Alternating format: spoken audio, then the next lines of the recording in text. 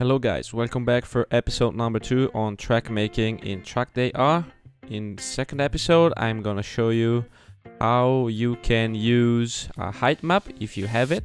Height map in this case is just gonna be the grayscale image that if you have a track made in Photoshop, let's say, or if you have a height map available from, I don't know, maybe your old project and stuff like that. This won't be a 3D import, this will be just the image import, and I'm gonna show you two ways on how you can do that. The first way you can do that is you go over to Window, you go over to Terrain Toolbox, and here you're gonna see Import Height Map.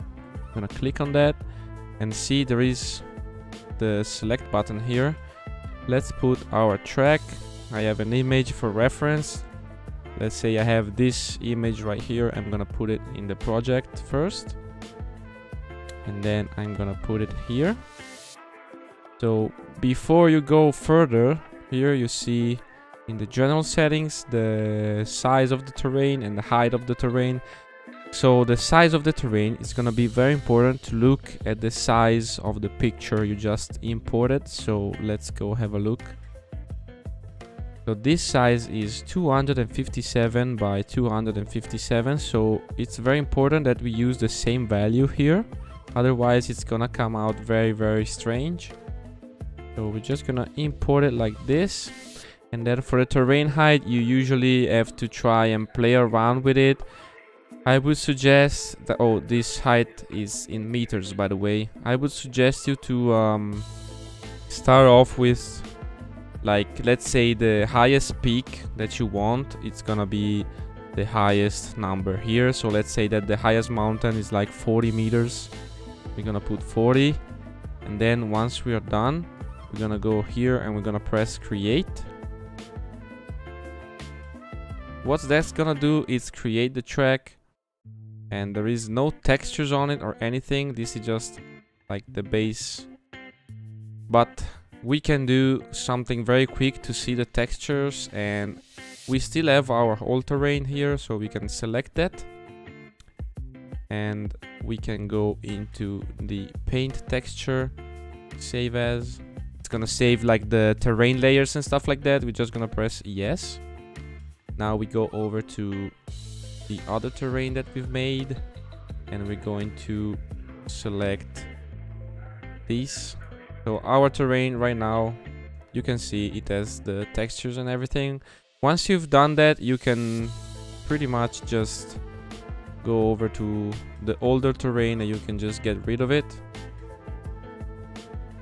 right, like this. And this is gonna be your starting point. As you can see, it still needs a lot of work. In this case, 40 meters was way too much. It's gonna be way too steep and everything. So what you do in this case, you go over again to terrain toolbox, and you do it all over again. But this time maybe you can try like the lower number until you kind of reach the height that you want. Or there is another method, which is the method that I usually use, and let's see if we can go back. Okay, the other method, which in my opinion is a bit easier and less work, is you go into your terrain and you go see to the right of your screen the brushes. You go new brush and you select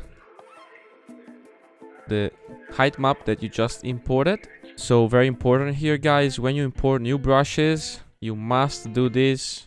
You go into here, you press open, and the fall off curve must be reset to 0. So you press like this and you set it to 0. Otherwise it's gonna come out like a little bit rounded on everything, and it's gonna look pretty bad.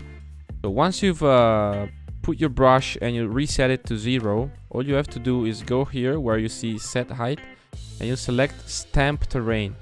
What this is gonna do is do a quick stamp of your brush on the terrain. But before you do that, you kind of give the size of the brush that you want.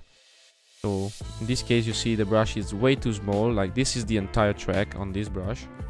And you kind of do the size that you want, like this. And You then select the strength. The strength makes the height of the stamp. So let's say I want to go extreme. I put the stamp at 100%, place it, and then when I click, you see that it did stamp the terrain. You can always play around with this. You can stamp it more than once. If you keep the brush on the correct location, you can stamp it like as many times as you want. So this is a very quick way to kind of build a track without going into the terrain toolbox and finding and fiddling around with the terrain height and everything. This usually works pretty well for me. I usually use this technique pretty much always. In this case, the brush size of the image, like the image size, was a little bit too low, and you can see the quality when I stamp it is not that great. But if you have a higher resolution image, it's gonna come out even better. So that's all for today, guys. I hope you enjoyed this tutorial. Stay tuned for part 3, where I'm going to show you how to use brushes and what they do. And yeah, if you guys enjoyed, please hit the like button and subscribe to the channel. See you in the next one. Peace.